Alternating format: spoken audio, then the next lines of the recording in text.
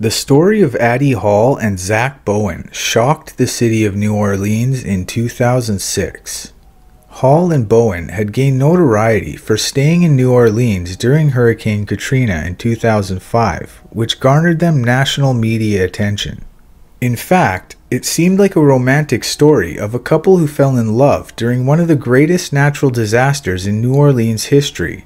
However, there was a dark side to Hall and Bowen's relationship, one that involved excessive drinking and drug use that eventually led to violent fights. And in the early hours of October 5th, 2006, the relationship would take a fatal turn. In May of 2000, Zack Bowen joined the U.S. Army and would serve in both Kosovo and Iraq. During his time in the military, Bowen received a NATO medal and the Presidential Unit Citation, which is often given to soldiers who show extreme bravery in the face of armed forces. Bowen eventually returned to New Orleans after his time in the Army and took on various bartending jobs. Despite Bowen's friendly outward persona, those close to him claim he struggled with the memories of his time in Iraq.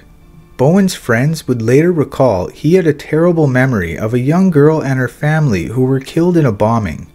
It's been speculated over the years that some of Bowen's behaviors, including violent outbursts directed at Hall, were the result of post-traumatic stress disorder, which affects a high number of veterans.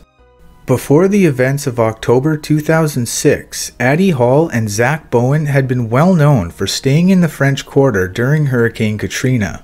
The couple had only been dating for a few weeks when Hall invited Bowen to stay with her during the storm, which seemed to be what bonded them together in such a short amount of time. In the immediate aftermath of Katrina, the couple created a community amidst the destruction that had fallen on New Orleans.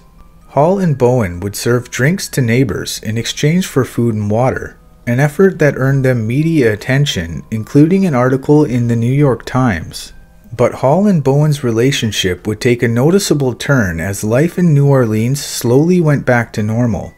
Their time making drinks for neighbors has been described as a vacation, but the couple once again began fighting as they went back to their real lives. Friends later confirmed Hall and Bowen fought constantly, and broke up so frequently that no one was ever sure if they were together or not. During this time, Bowen quit paying child support and no longer wanted to co-parent his 2 children with Lana Shupak. Allegedly, Hall didn't like the fact that Bowen had children and instead wanted him to focus all his attention on her. The couple's drinking and drug use has been reported to have escalated as their relationship became increasingly unstable, and this is when things took a turn for the worst. On October 17, 2006, around 8:30 p.m., New Orleans police received a disturbing call from the Omni Royal Orleans Hotel.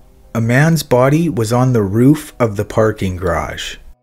Upon arriving and seeing the severely mangled body, it was clear the man had died on impact.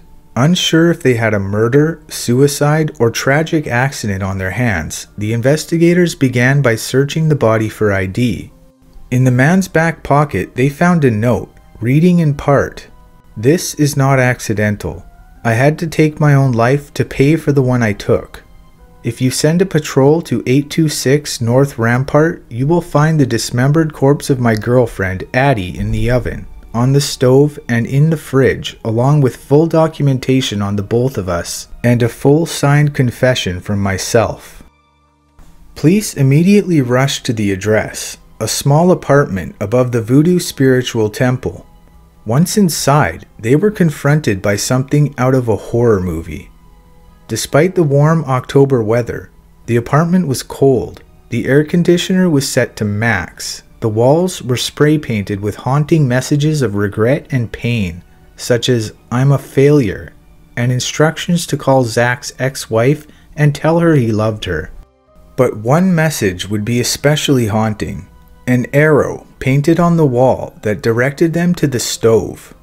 There, in a pot on one of the burners, was a human head, burned beyond recognition. In another pot were hands and feet.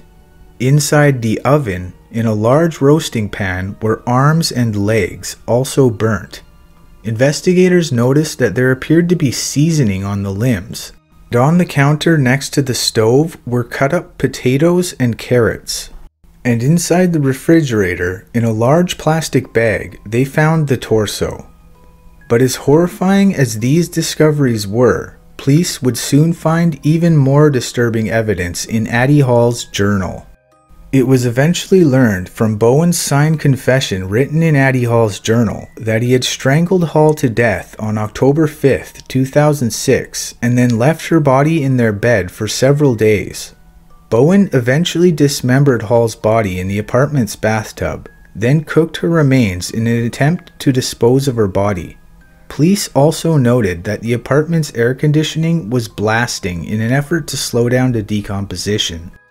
Bowen's 8-page confession written in Hall's journal described both his feelings about the murder and what he did in the 2 weeks between the killing of Hall and jumping from the rooftop bar. Bowen wrote, "I scared myself not by the action of calmly strangling the woman I love for 1.5 years, but my entire lack of remorse. I've known forever how horrible a person I am." Bowen also explained that he had withdrawn $1,500 from the bank following the murder, which he said he spent on good food, good drugs, and good strippers. Bowen apparently knew he was going to die by his own hand and wanted to enjoy the final days of his life as much as possible. This case undeniably has many disturbing aspects, but I believe that if you were to take anything away from this, it should be that mental health is key. Make sure to take care of yourself, and if you suffer from PTSD, depression, or any other form of mental health issues, please seek help. Things do get better. And remember, war is hell. Stay safe out there.